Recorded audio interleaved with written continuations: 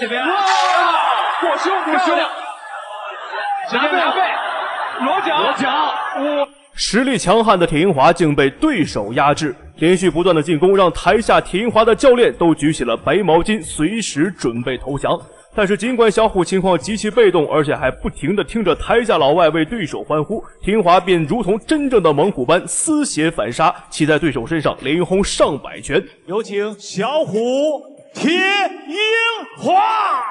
那这场比赛对铁英华的挑战是相当大，主攻泰拳和自由搏击的他，今天要打的是综合格斗。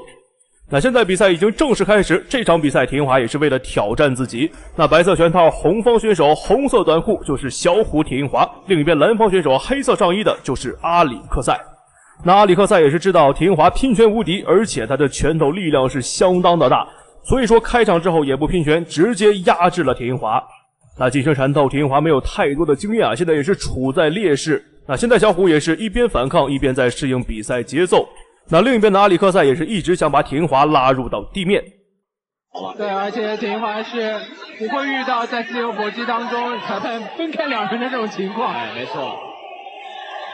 这边还在往下要找这个防摔的机会。被摔倒，哇，直接给扭了过来。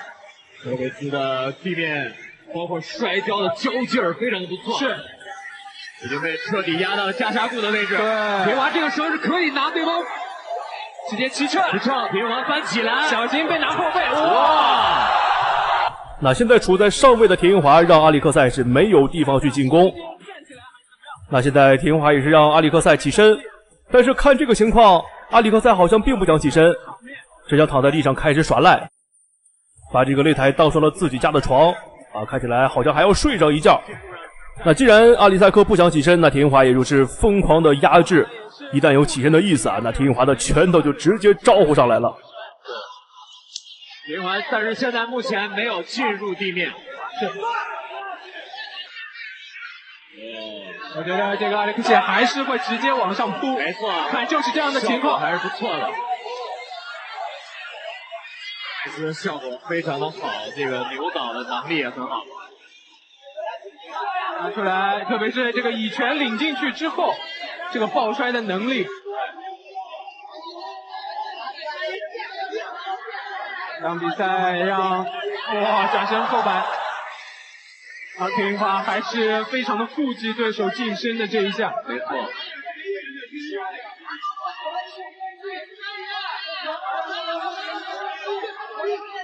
如果是一个地面相对，那现在这个情况，阿里塞克是一点拳头都不想拼，不管你是站立啊还是倒在地上，只要能找到机会，马上就抱着铁英华。那这个位置铁英华危险了，刚刚是差一点被摔断了脖颈，这个位置又被阿里塞克拿到了后背。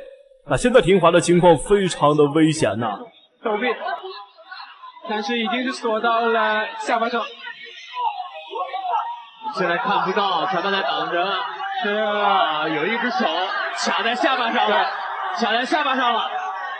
但是现在对方没有发力的点，现在实际上是手锁在了口鼻处。是的，还在掰对手的手臂，已经扒下来了一部分，但这样不能长久，对方的手已经往肩膀上爬了。对，有机会，有机会，还在往外掰。现在对方没有办法形成裸脚。对，实际上这对于铁英华来说啊，也是对手臂力量一个巨大的考验。是的，因为之前自由搏击全都是这个爆发力的、爆发耐力的这种进攻，但是这种核心力量的僵持很少，特别手臂持续耐力爆发的这种。铁英华在自由搏击的选手里面已经是比较擅长这种角力的方式了。连续的砸击，现在因为被拿了后背，是锁得很死。身体三角。对。那现在的阿里克塞是骑在铁英华的身上，连续砸了很久的拳头。那这个情况，看一下铁英华能否改变一下身位啊？如果一直被砸的话，很有可能在第一回合就被 KO 掉了。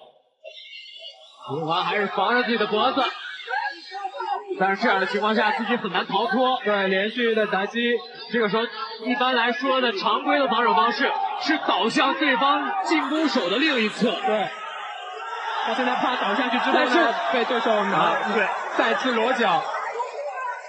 没错，倒的方向是对的。对，倒的方向是对的，有机会。现在看看裸脚有没有布置住。我觉得作为阿历克斯来说也很难把这个位置做好。平滑，好的，再次防住了对手裸脚，还是最后的半分钟第一回合。连续的打击，但这个打击的威力不够大。对，这边有打后脑的嫌疑。平滑现在把自己胯有没有这个往自己的左侧移动？往自己左侧没错。连续的地面锤击还是要10秒钟。全场是沸腾了。我们看连续的砸拳。好的，现在第一回合比赛结束，那田华也只能是在最后的几秒钟抒发了一下内心的怒火。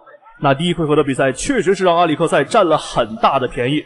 那我们看一下第二回合，在田华适应了之后，能否解决掉阿里克塞？这是最后的那一段锤击，没错。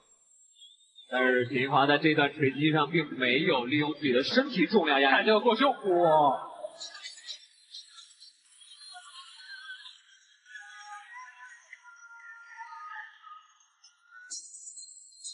那好的，现在第二回合比赛开始。那第一回合田华是被阿里克塞拿到了近身啊，所以说不停的去近身缠斗压制田华，打的是非常的难受。那第二回合只要田华不被抓到近身，那这场比赛就会轻松获胜。小西来克制一下对手，要用比较大的力量。这边顶膝后手有没有机会？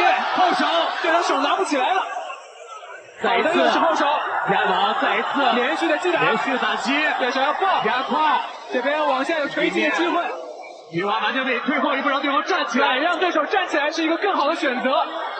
对手躺着以后啊，会更加的这个休息的时间更长。让裁判现在让他站起来了。田华继续在自己擅长的站立领域。田华应该再来一个转身后摆，打对手的这个腹部。后手对对手，好呀，对。实际上，对于这个站立选手来说啊，还是比较慎用这种把身体全部抡出去的这种后手。对，但是一旦击中了，当然会非常漂亮，但是危险也很大。是。这边顶膝，再一次，这边连续的地面锤击，我们看有没有机会终结对手？哇，全场都看得很仔细。连续的打拳，对，这边对手已经不怎么反击了，应该是好的，果然在田华的连续重拳之下，换了谁都扛不住。那第一回合被阿里克塞占到便宜，第二回合田华霸气反击，看得我们是相当的解气呀。那这场比赛最后让我们恭喜田华获得了本场比赛的胜利。那观众朋友们，让我们下一期再见。